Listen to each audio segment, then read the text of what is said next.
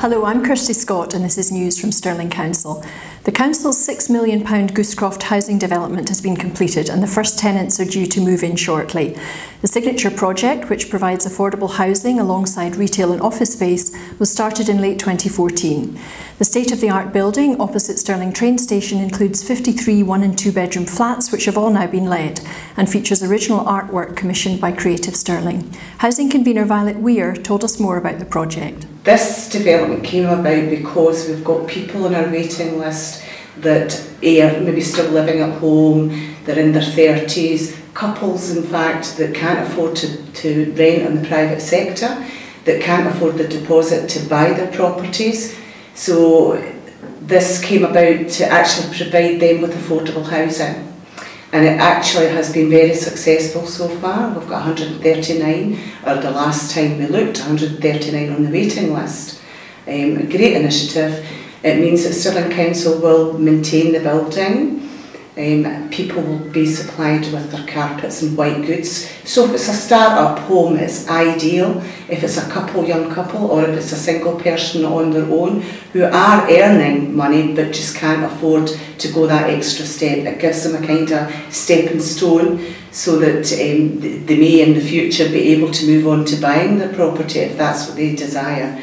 The artwork as well that's there looks fantastic, and I've already spoke to Creative Stirling about that. It's a great initiative because it means in the future people, if they've got a special app on their phone, will be able to point it at the artwork and they will be able to get a story of what was in that vicinity at the time, and it will go back history. So it's not just an iconic building, but it's actually got some historical content there as well. In all, the Council will be investing over £9 million this year as part of a programme of new house building which began in 2010 and will provide 210 new houses in the area. Since 2012, Stirling Council has either built or purchased more than 100 new flats and houses for social rent. In other news, the Council has become the latest member of a scheme aimed at preserving Stirling's historic buildings. The Traditional Buildings Health Check scheme is the first of its kind in Scotland and is open to all owners of traditional building types within the City of Stirling boundary.